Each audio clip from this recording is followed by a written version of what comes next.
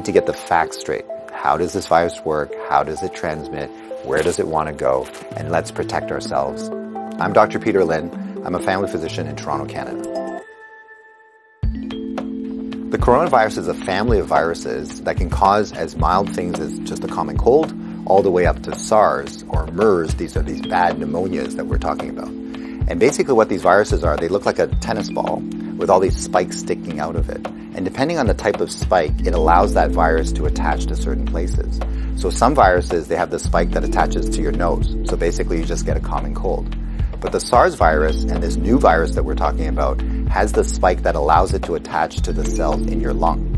And when it attaches there, it puts in information to make photocopies of itself. So it uses our equipment to make more viruses. I'm declaring a public health emergency of international concern over the global outbreak of novel coronavirus.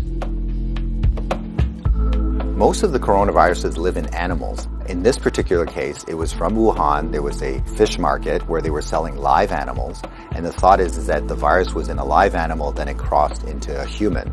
But then what we found was that people were getting sick in terms of healthcare workers, in terms of family members that were looking after them, which now meant that the virus can pass from human to another human.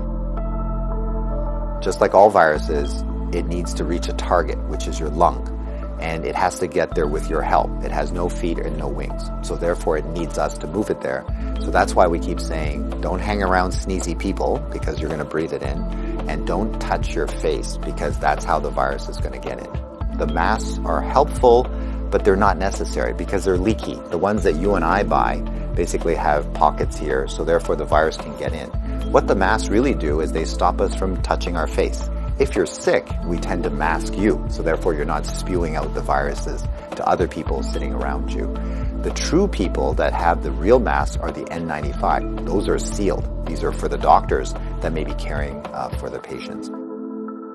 So in the beginning, the coronavirus will cause kind of like flu-like symptoms or a cold. So people just get the stuffy nose, that kind of thing.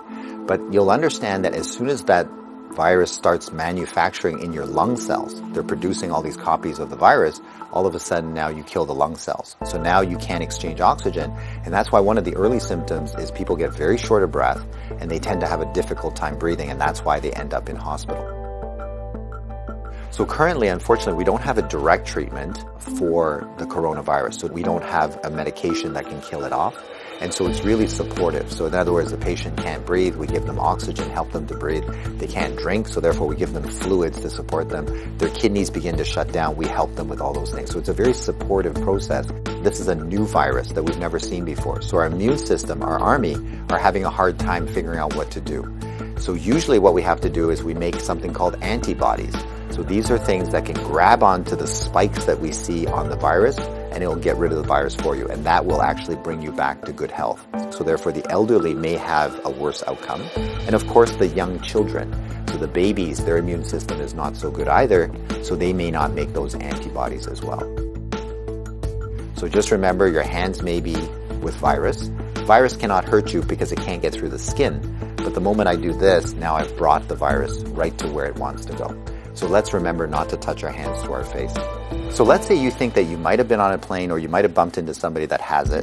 What should you do? So the first thing is to contact a healthcare worker to tell them that potentially you have it. If you're feeling symptoms and you're going to go into a facility, call ahead. Okay, so whether you're calling the paramedics or whether you're calling the hospital or your doctor, just mention that you were on a flight. If you don't have any symptoms, then what we do is a little bit of a self-quarantine. In other words, we can just keep you away from other people, and so you don't go into parties, don't go with your friends, don't go into public transportation. So we can contain it very easily by making sure that you do a self-confinement, so to speak.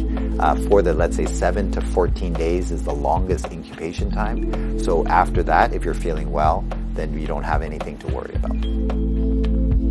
If we get the facts right, then we don't have to be overly worried, but we do the right things so that we don't get the virus ourselves and that we don't pass it on to others. And if we look after each other in this way, this virus will have nowhere to go. It needs us to move it. It needs us to make copies for it.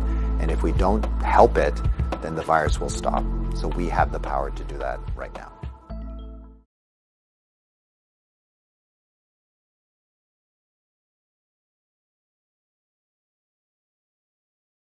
Don't forget that to contact me for any reason, you can find me on Facebook by searching for Curtis Minister Roach. Minister Curtis Roach. Or our page, The End Time Watchman. Just leave me a message and I'll reply at my earliest. Also, subscribe to my YouTube channel and be blessed by the hundreds of videos available to you. Please feel free to share any video to help us spread the good news of Jesus Christ. You can also follow me on Twitter at Roach_Curtis. Should the Lord continue to tarry, see you next time. God bless. Boy, sound the trumpet now. Hear the Father say, Rapture is coming. Don't get left behind. Don't get left behind. The rapture is coming. Don't get left behind. Don't get left behind.